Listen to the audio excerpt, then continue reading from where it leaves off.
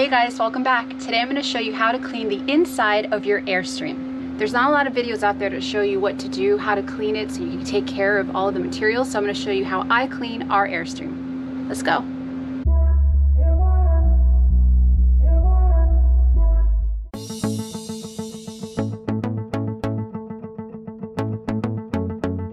So these are some of the things that I use to clean the inside of the Airstream.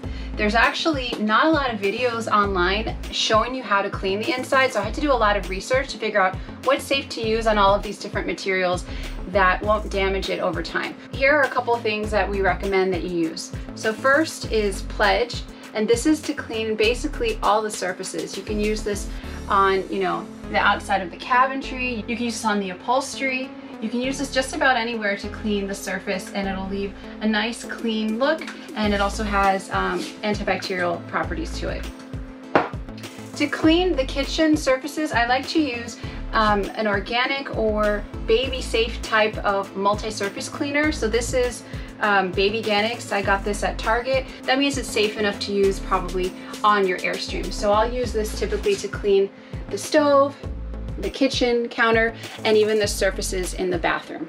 To clean the shower, I use a little bit more of a heavy-duty cleaning supply, again because it's the bathroom, but you have to be careful not to let it go down your pipes because that can do damage to your pipes. So sometimes I will do a soft sponge and some dishwashing soap to clean the walls, but if you have a lot of soap scum, you could use something like this. This is scrubbing bubbles. This one does have bleach, so if you do use it, I recommend you spray on, you scrub, and you can get a small soft, this is Scotch-Brite scrubber to scrub the insides gently and then wipe it down. I would not rinse it too much because then again that stuff goes down to your pipes and that can do damage long-term to your piping system.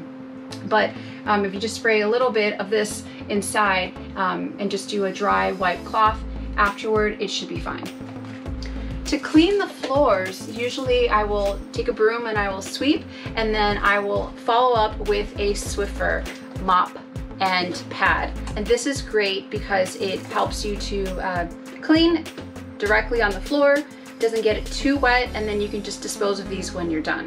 One thing to note, you want to use non-abrasive cloths. So these are very soft, like microfiber towels, and this works well so that you're not scratching any of the surfaces. You can also get, this is the Swiffer, it's a duster, it says safe on wood and all finished floors.